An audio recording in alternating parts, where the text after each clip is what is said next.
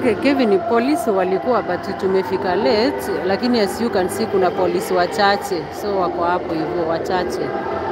But lawyers wa Pastor Ezekiel wamefika. The other side yule anaenda pale, huyo ni Kilifi Mbeta. Kuna Dansan Omari nyuma yangu. So polisi wamekuwa, yes it's true, and I'd done a video area nikaelezea kwamba kuna maaskari walikuwa hapa, lakini wengine washatoka, wengine wamebaki wachache, I think maybe for security purposes. So as we speak, nimeona lawyers wa Pastor Ezekiel wako hapa. Yeah.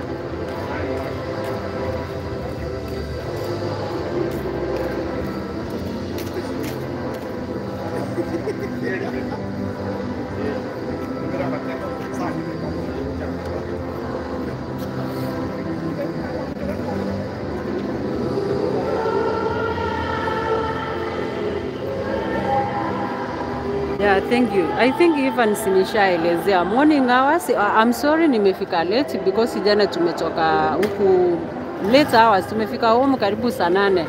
Mali tulikuwa tunaenda. So asubuhi tukipigiwa simu siku hatukumanage, tumefika tu sahi, lakini askari morning hours nilisikia walikuwa wengi, and I was called by someone mwenye tuliachia namba ambapo ni askari wa within.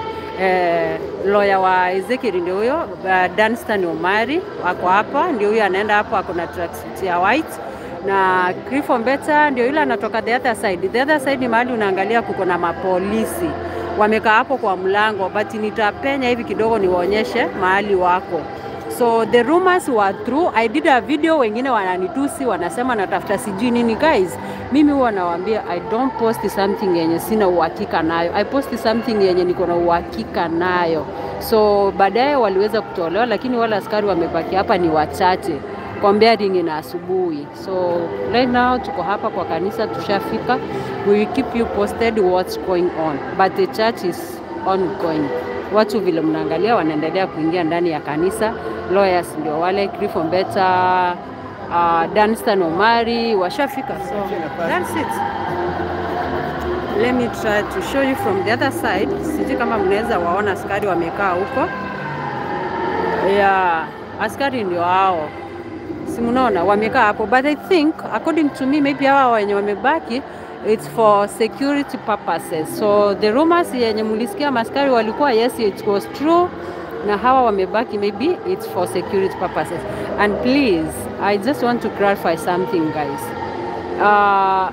Mtu yote mwenye atachukua video yangu akipost huku kwingine, wengine wananitusi eti naongea. Mimi I usually talk with my fans, especially mkiuliza maswali na wajibu. So mwenye anachukua hii live ailewi ni nini inaendelea, mtu anasema huyu mwanamke ako na kierera anaongea sana. Sisi naongea sana. Mimi naongea na my fans. If you take my video, post in your channel, alafu watu wanaanza kunitusi kindly, that time mimi I usually talk with my fans na waelezea kwa ground ni nini inaendelea right now vile mimi huongea. So please, let's respect each and everyone, na kila mtu aheshimu kila mtu.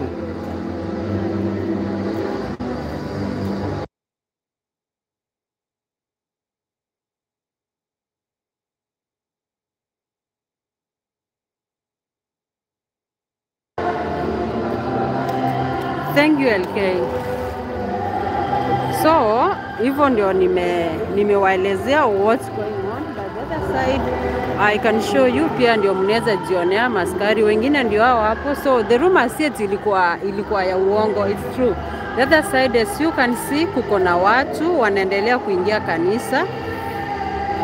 Yani wajinga juu unapata someone anakutusi for no good reason. Mimi naongeanga na fans wangu, so hiyo ni kitu bure tu kwangu. Hata mtu aseme niko na kiburi, it's okay as long as sijakosea mtu. So sinaona watu wanaendelea kuingia kanisa. Yeah. So simeona maskari ni ukweli walikuwa. So wale wamenitusi pole sana kwa kunitusi kwa kitu yenye hamjui. I've never posted something yenye sina uhakika nayo. I usually confirm na najua kama ni uhakika ama ni ukweli, iko hivyo ndio na post. So mkae mkijua mimi si posting ama mambo na kiki, propaganda, vitu kama hizo. Mimi I'm not of that type.